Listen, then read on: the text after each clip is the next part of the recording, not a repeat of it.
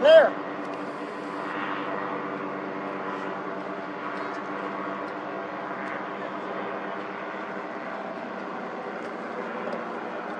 Clear.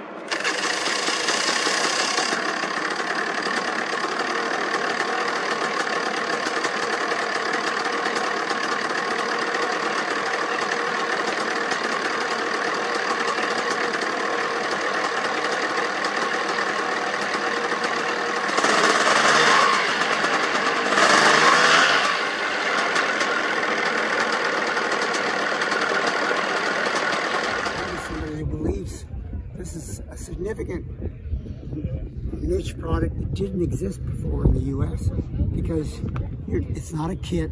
It's totally manufactured in Poland, and they test fly it about, mine, according to the logs, been flown 4 or 5 times a total of an hour and a half.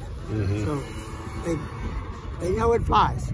And then they break it down into 6 pieces, put it in a shipping crate, which is 950-pound cargo, right? It's made of 3/4 inch particle board.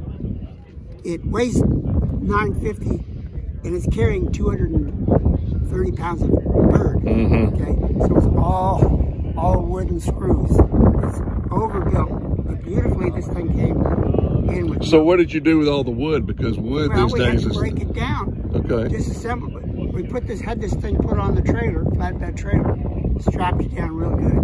Put A-frame front and back with 2x4s so it couldn't tilt, and brought it home, and we left it on the trailer, took the one side of this thing off. They tell you this side off only. Took it off, and then everything was wrapped and taped and secured on the wall of the back wall with tie wraps, big tie wraps. Mm-hmm. Drilled hole. This separate piece. You're only assembling 6 items, and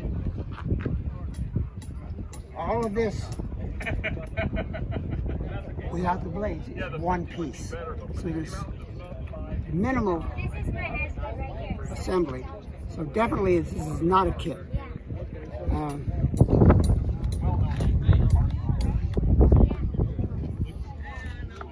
I'd only owned this in my possession a week ago Tuesday, and I had to build up my trailer too. So been busy with trailer, but to disassemble, now that you've got everything out, you've got this huge piece of wood thing. You don't want to hurt yourself getting it apart and off the trailer. So we disassembled it as carefully as we could. And then once we get the last bit on the ground, we could take it apart. With a ton of wood, a ton of screws. We kept, we cut very little up. Well, it's a pretty machine. Thank you.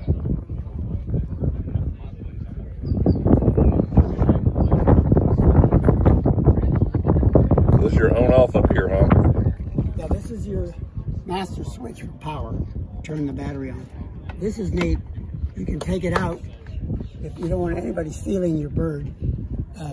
It's tethered on here in case it fell out. Doesn't end up going through your prop.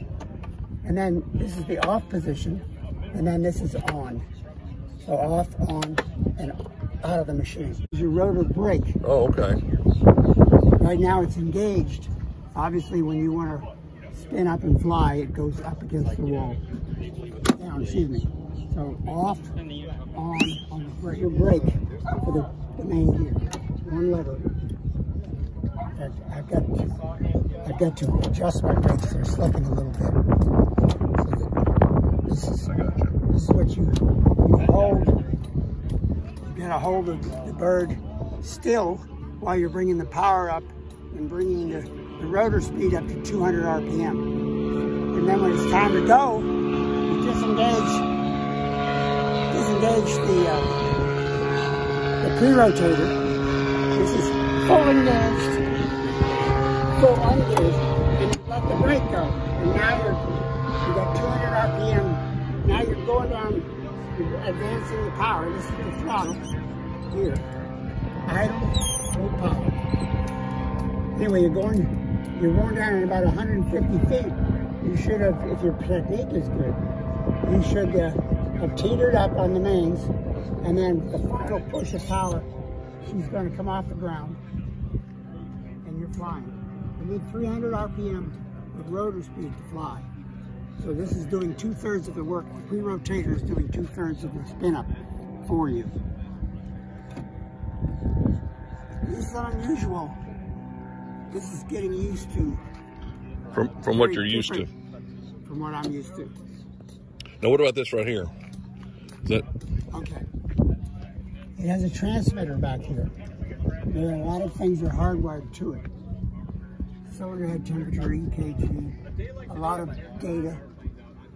And it's Bluetoothed up to this receiver. Okay. And so you have readouts. Unbelievable amount of data coming in here for no weight and no wiring. It's called a Moto Electronics, made in Europe.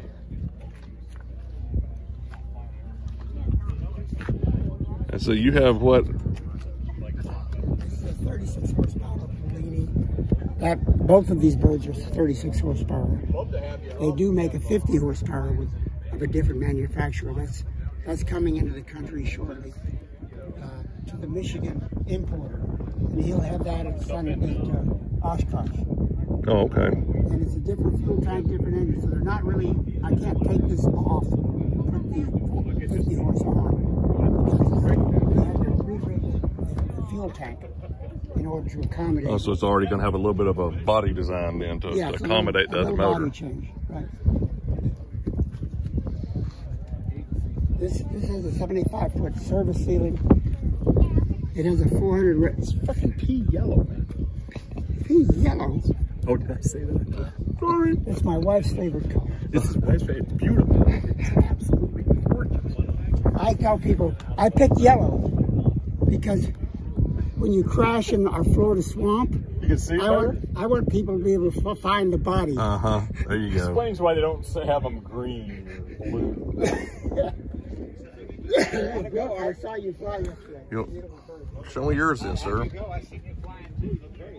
Mr. Copeland brought his red Nano.